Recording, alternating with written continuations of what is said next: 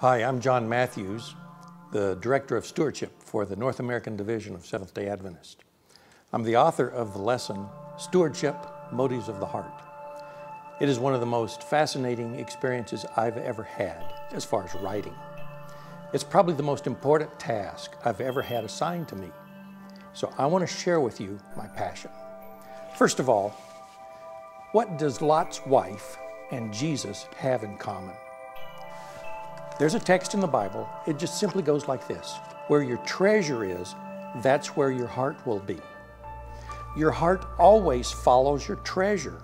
A treasure doesn't follow your heart. The treasure of Lot's wife was in Sodom. The treasure of Jesus is on earth, and it's you and me. His heart followed after his treasure. But he's got some competition in this world. This is just absolutely chaos down here. Let me introduce to you the only competitor Jesus has. It's in this form. Here's a $100 bill. This is what I call brain candy, but it's just a cheap artificial sweetener. This is the God of this world. Actually, it's a facade Satan hides behind so you can't see him. If this is the God of this world, materialism is its religion. What is materialism? It's stuff. I want stuff. Now, the United States has a lot of stuff, but the rest of the world is catching up real fast. Money's the God of this world. Materialism is its religion. Consumerism is the sanctuary that we gather in to worship.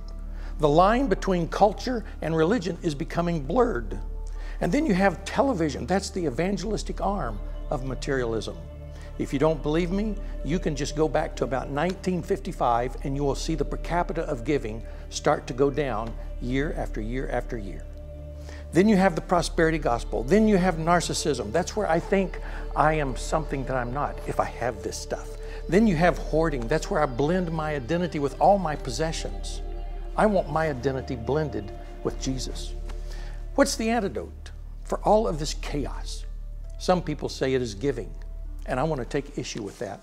I suggest to you that the antidote is not giving, but it is Zechariah 4, verse 6. Not by might, nor by power, but by my Spirit. I could unpack that, but let me tell you what both of those words really mean in this story.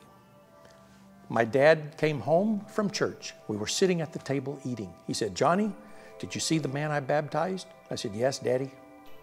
He came out of the baptistry and he said, "Hey, preacher, the water didn't hurt my money." And my dad said, "Why did you bring your money into the baptistry?" And the man turned and he says, "I wanted my money converted." In a world of financial chaos where wealth influences us so much, is your money converted?